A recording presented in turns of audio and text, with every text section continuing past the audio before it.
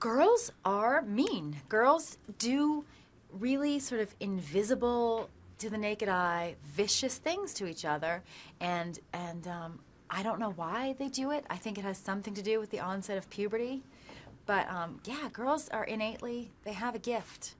Are teenage girls meaner than teenage boys? I think so, absolutely, and I think Rosalind would agree that is their way of expressing. You know, when you're a teenager, you have a lot of like confusion and insecurity and rage, and with girls that seems to come out with this kind of behavior, and with boys it comes out with, I don't know, playing of sports and chronic masturbation.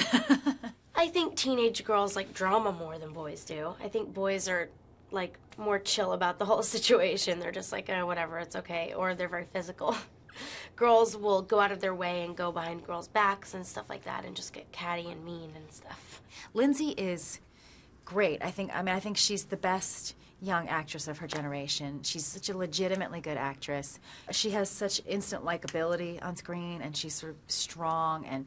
And the other thing that I really love about Lindsay is that she is her age. She's 17, and she's not like a weird robotic actron that some of these young, kid actors become. She's her age. She's fun. She's normal.